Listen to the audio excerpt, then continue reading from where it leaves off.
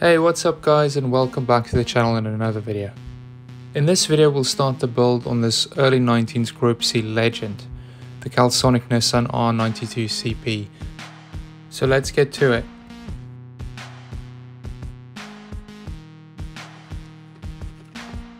Overall I was pretty excited to start the build.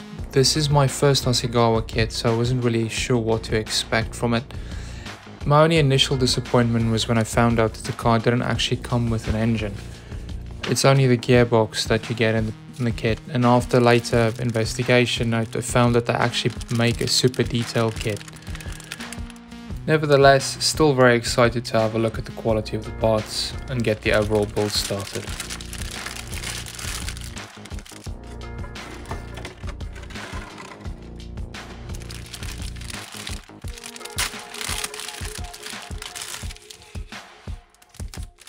After having looked at all the sprues, I was pretty happy to see the mold quality.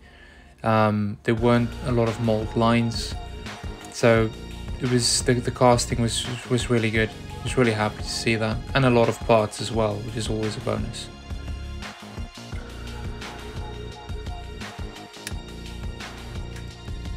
As usual, we're starting off the build by taking them off the sprues, cleaning them up.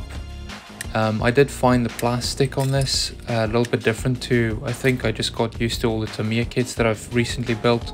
The Tamiya plastic seems to be a bit softer while cutting through it, and because this is a harder type plastic, you just need to be careful when taking the sprues off and cleaning off the extra plastic off the sides of the body panels. Just be careful with taking it off, but otherwise overall very good quality. Next up, I just used Tamiya's plastic scriber to clean up some of those body panels.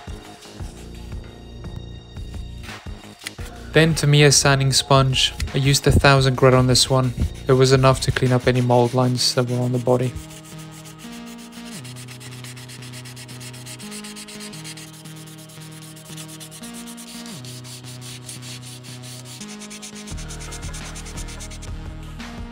Next up, I used Tamiya's extra thin cement to attach some of the smaller parts to the body panels, ready for primer.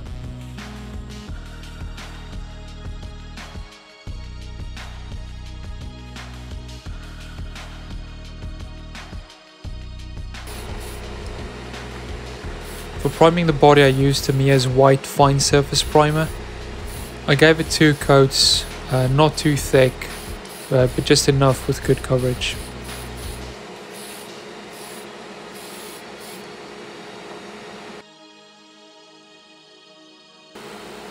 Next up, for the base coat, I used Tamiya's X2 white. In hindsight, I probably should have used a different color primer because it was quite difficult to see the coverage.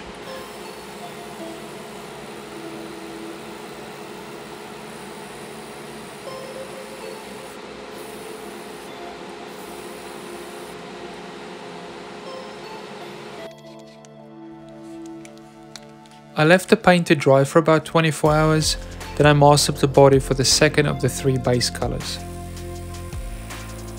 For the second base color on the center cowl and the rear cowl, it's red, so I used Mr Hobby's Aqueous H3 red.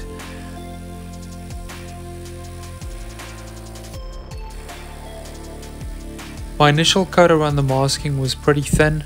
I waited for that to dry before I added a second and a third coat.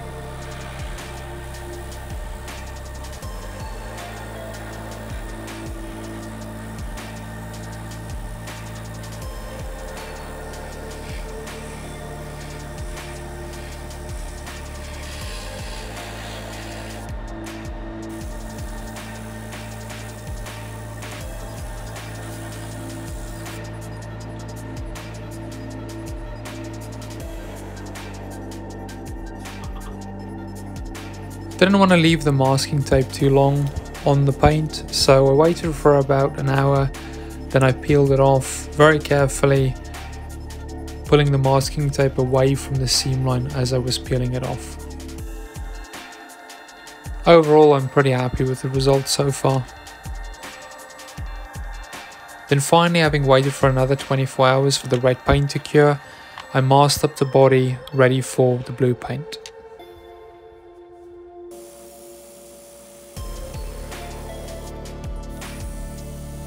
For the blue paint I used Mr Hobby's H5.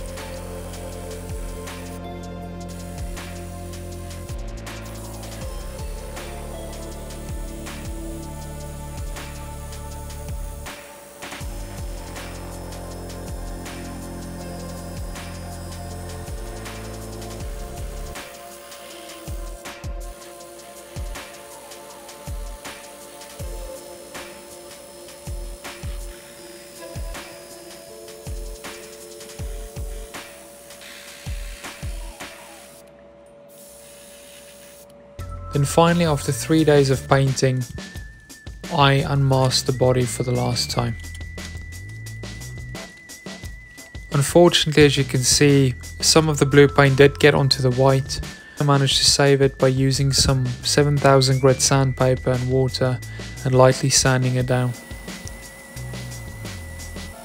I have found applying a clear coat to the body before applying decals makes the decals much easier to manage and position, so I applied a single coat of Mr Hobby's 30 YL.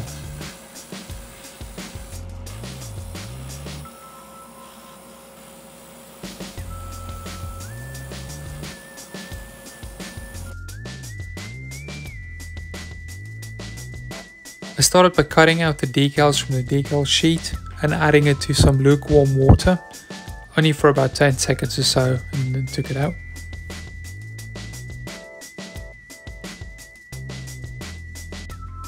For applying the decals I used a combination of Micro Set and Micro Sol. Surprisingly, I did find the decals from this kit much easier to manage and handle compared to some of the previous Tamiya kits that I've built.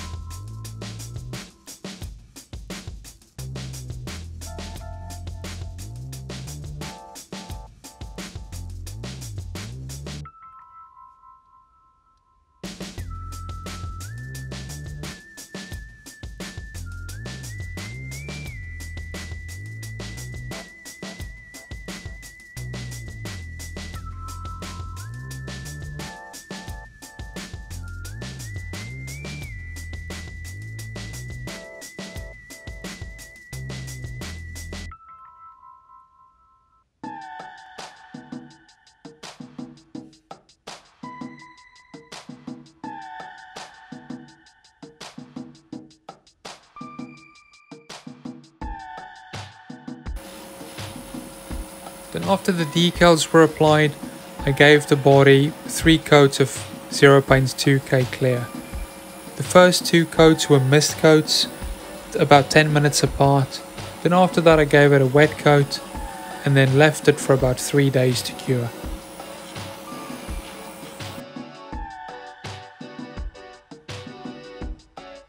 After the clear coat had dried, I did notice that I did get some orange peel, so I had to sand that back. I started by sanding it down with 2000 grit and working my way up all the way to 7000. Once I was happy with the smooth surface, I used UMP's ultimate polish system to polish down the body. During the sanding process, I managed to go through the clear and the paint on some of the edges. I was just going to paint that in, it didn't bother me too much, as I didn't think it would be very visible.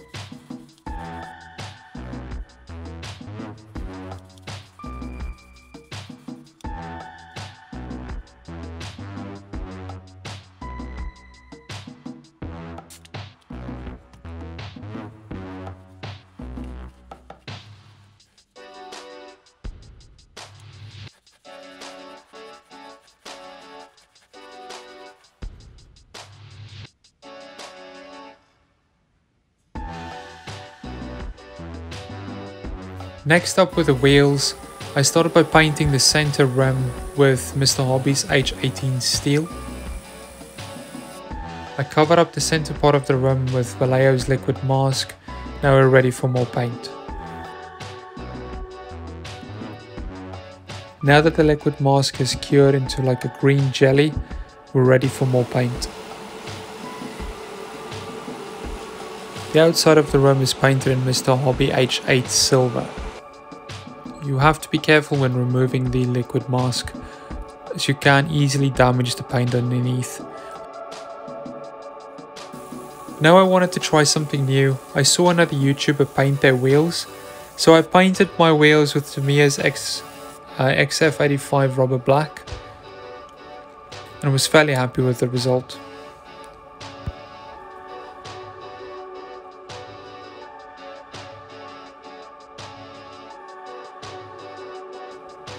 Moving on to the second last step on the wheels, I added some of the decals, again using the Microset and Microsol solutions.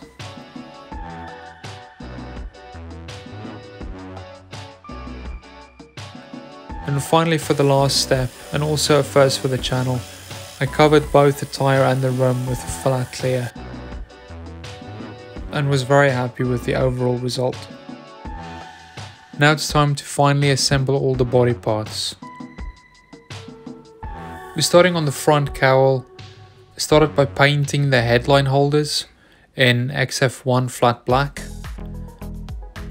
Then we used some BSI Instacure to glue in the air intakes.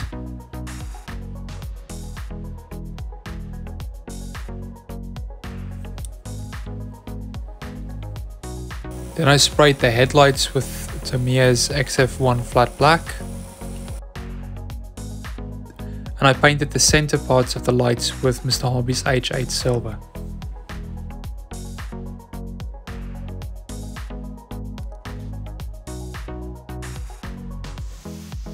For applying all the clear parts, I used BSI's Instacure Plus.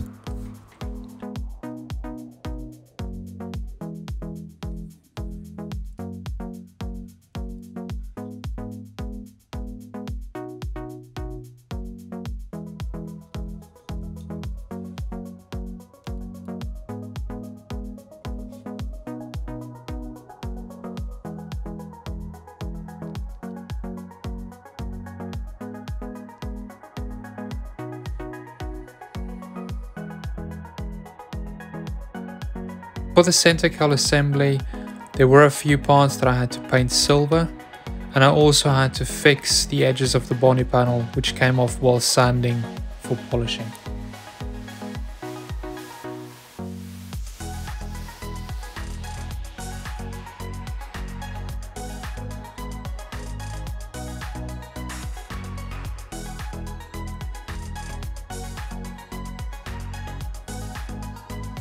The dashboard and roll cage both fit into the center cowl before putting it onto the main chassis, so I painted up the dashboard in XF1 black. And then for the buttons, I first painted everything in silver, then added some color to those buttons with various clear paints from Tamiya.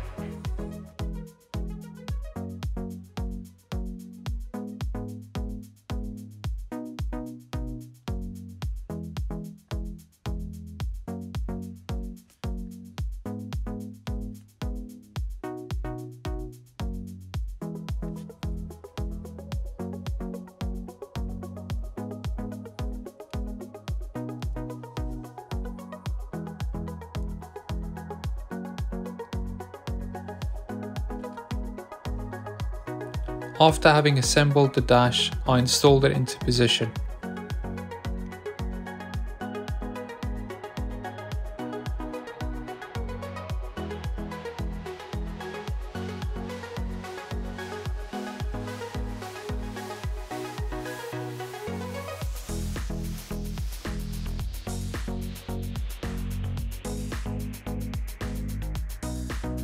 Then to finish off the center cowl, I added the windshield decal.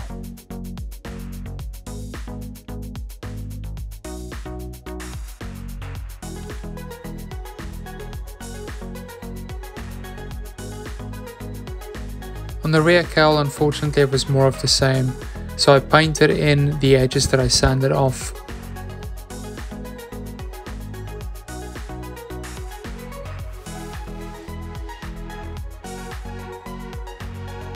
Then using BSI's Instacure Plus, I installed the aerodynamic elements to the rear cowl.